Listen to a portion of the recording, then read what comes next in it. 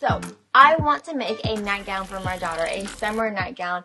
Have I done this before? No. Am I going to use a pattern? No. Am I going to take you along for the process and hopefully have it all turn out okay? Hopefully, yes, right?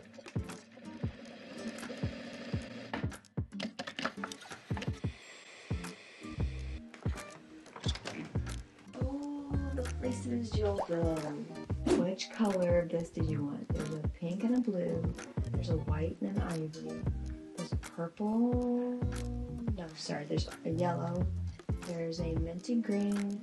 And there's an aqua. Which color? Aqua? This one down here? Okay.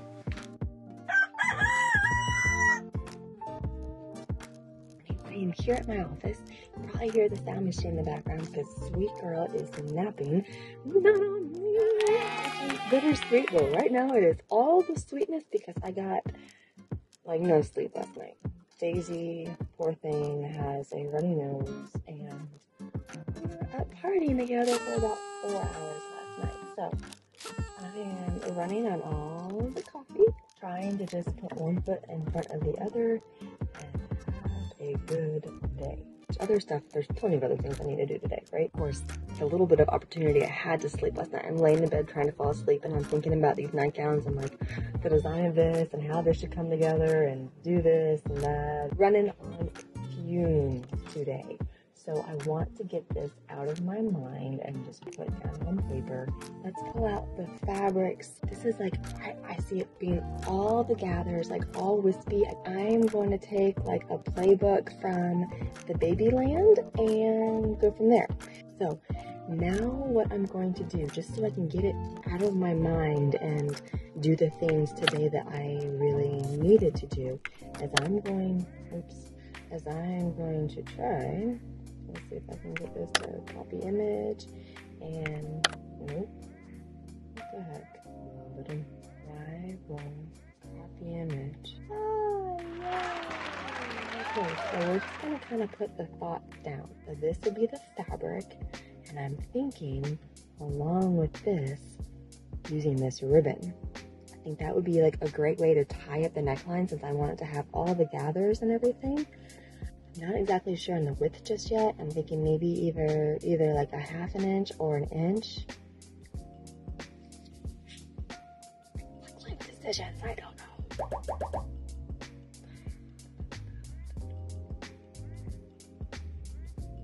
I'm like 3/4 would have been it, right? Of course, I want the one that's not there. Let's just go with an inch. I don't know. Let's go with 1/2 inch. All right, add to cart. Get a picture of that so we don't forget. Can I just sketch this? I want to do something where it goes like this, then it has the sleeves. Oh, this is rough. Ooh, like that hem, like that side seam right there. Then it has, ooh, a hem like that, and then it's gonna have the sleeves and go back. So I'm sort of taking this from Babyland, but I'm gonna have this be oversized. There's a little petal. This is so crude. Just off my mind, and I can move on with the rest of my day. So we are starting summer nightgowns. I am very excited about this. I hope it all works out, and we will see what happens. So I brought one of these dress forms home from the office because I think this is going to be very simple. We'll see, but I am not going to use a pattern with this. I am going to walk you through the process so you can do one of your own. And I think this is just going to be so fun. And yeah, it's warming up around here, and this will just be a good summer nightgown. And it's kind of a trial run for a nightgown that I want for myself. So here's my thought. This is Swiss muslin. That's a bit of it. Swiss muslin from Farmhouse Fabrics, of course. And this is in the color aqua. This is a very flowy, lovely fabric. Yes, they call it Swiss muslin. Some people also call it angel fairy fabric, something or other. Angel fabric, fairy fabric, something. It's very light and flowy. And it's just like, which you want to sleep in for summer, right? It's also lovely for baby gowns. I've used it for a number of baby gowns in the, well, of course in the past. I can't use it in the future, can I? Anywho. So I've got that, and I also have the this ribbon, and the color pairs really well together. So I've got this polyester satin ribbon in 2 different widths, and I have my fabric that I have pre-washed. So here's what I'm thinking. I'm thinking of 2 big rectangles, and I'm thinking of joining them at the side seams using French seams. And then I'm a little not sure where to go from there. Should it be this ribbon? This is must be what I thought of, because I'd have way less of it. Is that what I thought of? I know I was wanting to use 1 for the sleeves and 1 for the neckline. I've got way more of this ribbon. What was I thinking? No.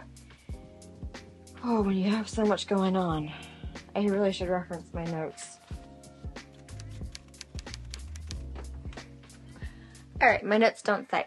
So, what was I thinking? I don't know. I don't know what I was thinking. Let's first just get our rectangles together. Alrighty, so to kick things off, yes, I am pre-washing this fabric.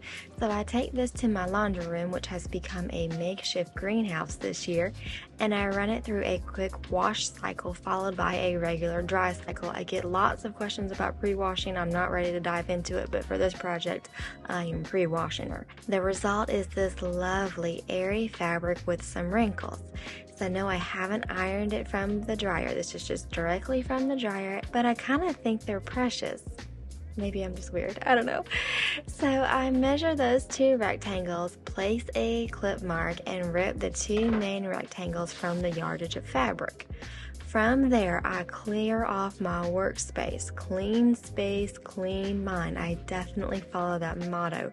It's been a little while since I sat down to sew over here, and it feels so good. It always feels so good, right? Knocking off that dust, figuratively and literally, after a sewing break and getting back to things. Just getting those creative juices flowing and getting back into the motions, and it just feels good. That's the startup sound it makes when it hasn't been ironing for a while. We haven't been ironing since Easter. And yes, I wish I had a full-size ironing board, but we make do, and we're happy with what we have.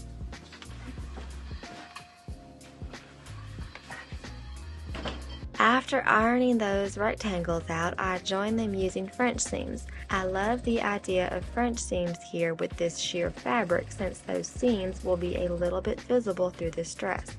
And I think there's something so pretty and authentic about that whole vibe. Maybe it's just my crazy self, I don't know. Can anyone else relate to this? It's just a feeling, right? Y'all get it? Do you get it? Anywho. I've been up since 1:30. No, I've been up since 1. Last night, I was up since something. Don't mind the whole thing. But I have a big loop of fabric now. Isn't that fun? So at this point, I've got my French seams in the side, and I think, well, no, I know I need to draw her up somehow. And I'm still thinking that that whole ribbon thing is going to work out pretty well. So I'm going to put a casing in the top. I'm hoping I have a loop the right way. I think I do. That'd be bad, right? Have one fabric wishy-washy, which would not put it past me right now, my state of mind. So, but yeah, I need to draw this up. So it'll be a neckline and not like that.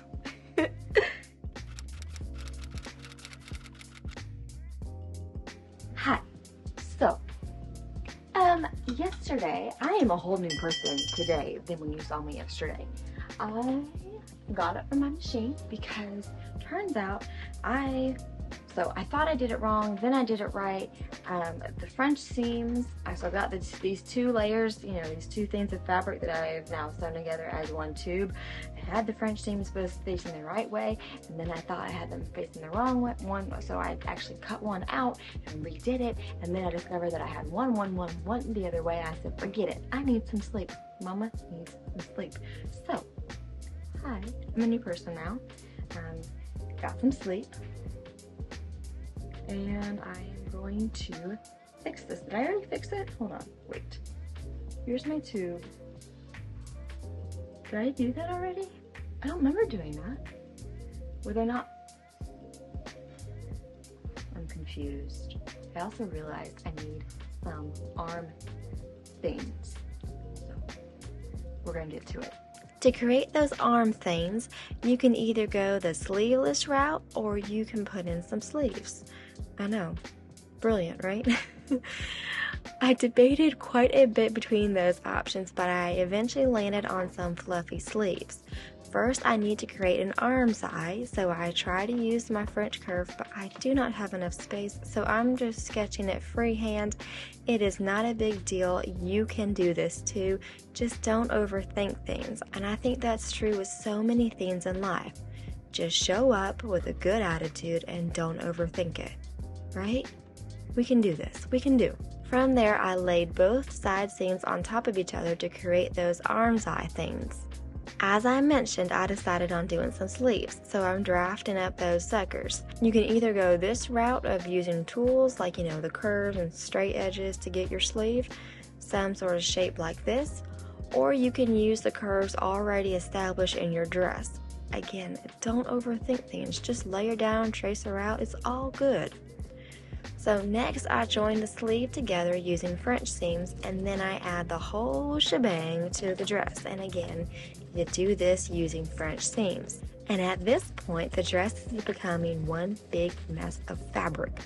So let's tackle the casing for the ribbon so things can get drawn up into a nice, neat package, shall we?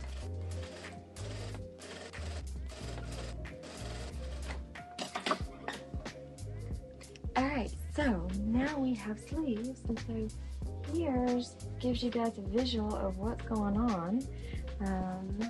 So you can see here is one sleeve. I can pin this up. That one, like so drapey and flowy and all that stuff. So we can have one sleeve here, and then this other sleeve here, and this fabric allows for so many gathers. I mean, most of the time you get into talking, or like when you talk blah blah blah, I'm talking about ratios and gathers and things like that sort. Most of the time a 2x, 2.5x is more or less, you know, kind of like your typical gathers.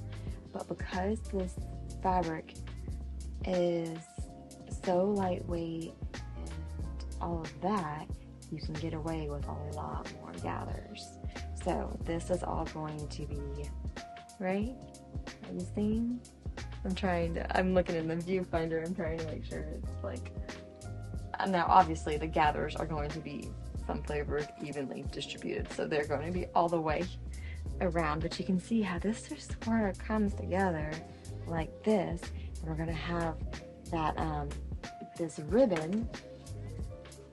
Now, I was wondering earlier, I think I should have ordered like a full yard, because I forget about the whole bow thing. So, I don't know if I should just make this work. I'm thinking no, because I want her to be comfortable. So, I think I'm going to use this instead. One day, I really hope to have my mind back, but that day is not today, and it's not going to be tomorrow. So, you think about having like a bow sort of thing situation, and I'm going to have, you know, put in buttonholes for this to go through. I guess they're not buttonholes, they're ribbon holes. Oh, goodness. I need it out more. So I need some sort of length, and I want this to be long, just like fun, you know? She can draw this up on her own and tie the bow, and it can just be however tight up on the neck. It's just a very forgiving sort of pattern, and then it's just loose and flowy, and I want one for myself. Oh my gosh, doesn't it look just like so dreamy to sleep in? Right? Anyhow, so I'm gonna put a casing up here, and the casing's gonna be wide enough for this ribbon to go around. I just have another like whole thought of this ribbon and embellishments, and the beaded trim number would be really fun because then you could take this in and out of, okay, squirrel. Anywho, so I'm gonna put a casing at the top, fold this down about 1/4 of an inch, and then again about, well, an inch, so this can go through, and do that number. Oh, this is so fun. All right, so when it comes to doing the sleeves, then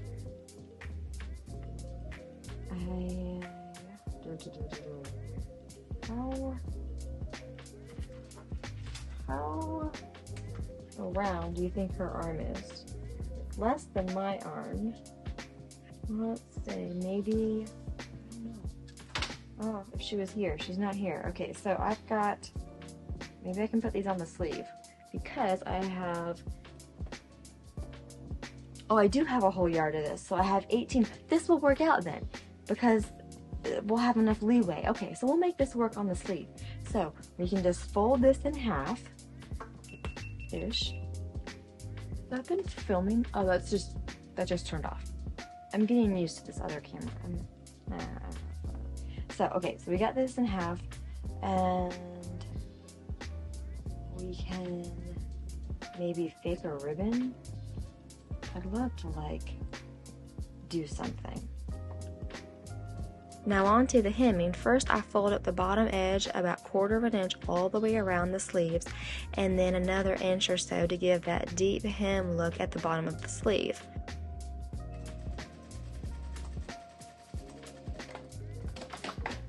And I think I like the top of the sleeve being gathered a little bit would be pretty for this nightgown. Kind of a soft floppy bell shape that would fit the whole vibe of where this is headed. So I initially think of an idea of putting in some buttonholes so I can weave the ribbon in and out, and then tie the two pieces of ribbon together in a bow at the center. But I changed my mind and scrapped that idea. Something about, 14 buttonholes. My next idea is to use some 1/8 inch wide elastic on the top portion, which seems much more appealing than doing some 14 hand sewn buttonholes as a busy mama. So I run that through my machine, and then I put a bow on the outside, just a mock bow, but it's still so pretty, and there's just something about bows that smile back at you. Am I crazy? Maybe not. I don't know. They just smile back at you. There's a pretty little polished edge. I don't know. Finishing. So next, I finish off the dress with a 4-inch wide deep hem, and I add those hand-sewn buttonholes with some silk buttonhole twist so I can use this ribbon to draw out the neckline, and voila, we've got a precious nightgown that this sweet girl wants to live in. Seriously, it's become a thing. Need a fast, gorgeous option for the new baby in your life? This is an easy, super easy but gorgeous baby bonnet that makes into a wonderful heirloom gift. So go check it out. You will have her sewn up in a hurry, and you can make it for around $20 or maybe even less. Go check out this video. If you have any questions, put them down in the comments below and I will do my best to answer them. And as always, I appreciate y'all for watching, and I hope to catch y'all next time.